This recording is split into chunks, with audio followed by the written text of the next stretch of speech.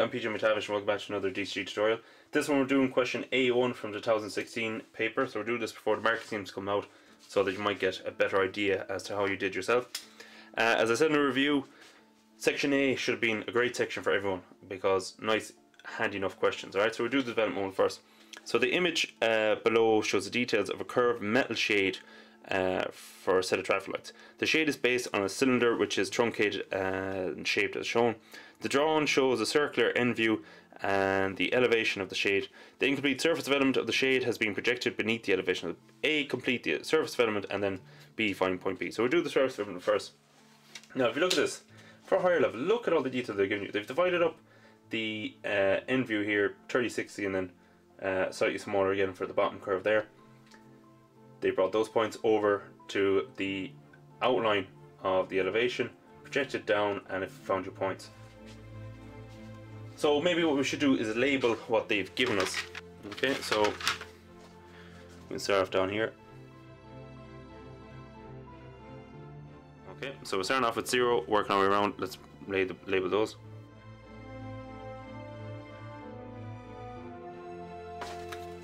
Okay, so they've gone a bit smaller there. But you see here, these are equal distance because that's how you do your development. You have to get an equal distance. So the distance from 4 to 5 will be the same distance from 2 to 4 and 0 to 2. So they marked it down. So that's why we've gone 0, 2, 4, 5, 6, 7, 8, 9, 10. And then we've gone from 10 to 12 and 14. Alright, and you see here they brought 7 across. Found the height for 7, that's 0.7. Brought across the height for 8 and 6, so on. They've done the same for 5 and 2, so let's put in the rest now.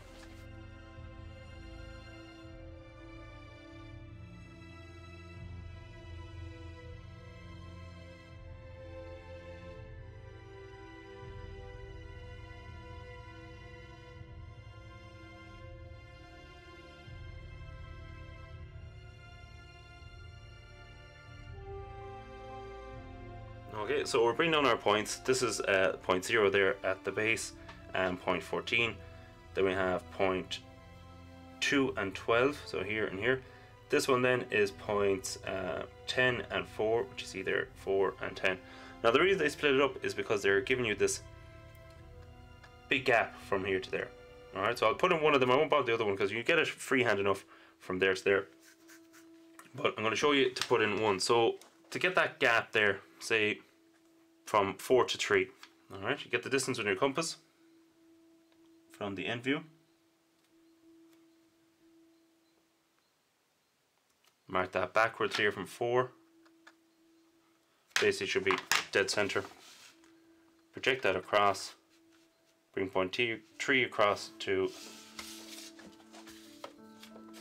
the elevation and project it down.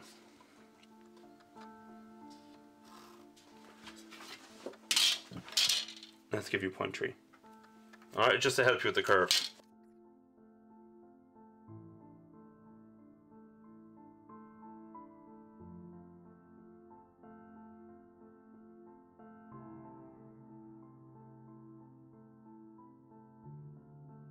Okay, and that's your surface development of the shape. Okay, so part A. Now part B, point P on the surface of the cylinder is shown in the elevation. Locate the point in the end view and on the surface development. So it's kind of giving you the steps by which to find it. Alright, so to find it in the end view, just project it over to the end view. It doesn't say whether it's in the front or the back, but we're assuming it's in the front because you can see it there. So bring point P, and it's on the edge because it's on the surface.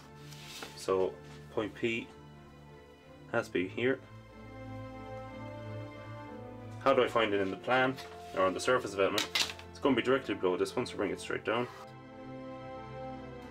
Where it's going to be then, we'll look at it in the end view. It's between points 5 and 6. So if I get the distance from 5 to 6 there, or distance from 5 to P on the outline, mark it in between 5 to 6, it'll give me point P on the surface development.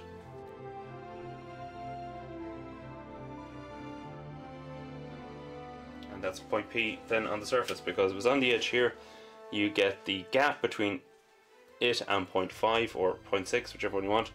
Mark it in here on the same points in the plan. So distance from 5 to P, draw it across, bring down from the elevation, and that's your point P. Nice straightforward question. So hopefully everyone was happy enough for that one. I'm going to move on. I'll do the rest of the short questions and I'll go through section B then. So I'll upload them as I get them done. It might take a while, might get 1 or 2 questions up every week. So again, I hope that helped. If it did, please leave a like and we'll see you in the next one.